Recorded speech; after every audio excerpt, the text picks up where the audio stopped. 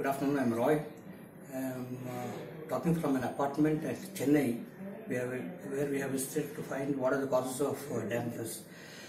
In one of the bedroom walls, we find that there is a dampness at a height, although it is not much at the bottom.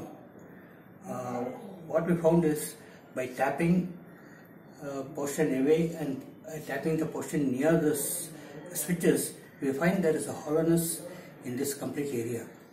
The reason is they have chipped this area to insert this electrical switches and these pipes, because of which it is not so well compacted as in other places.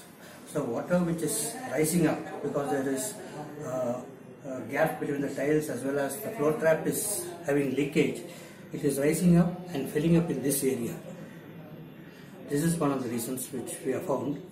We will show you the other place. We were checking this floor tiles in this shower area.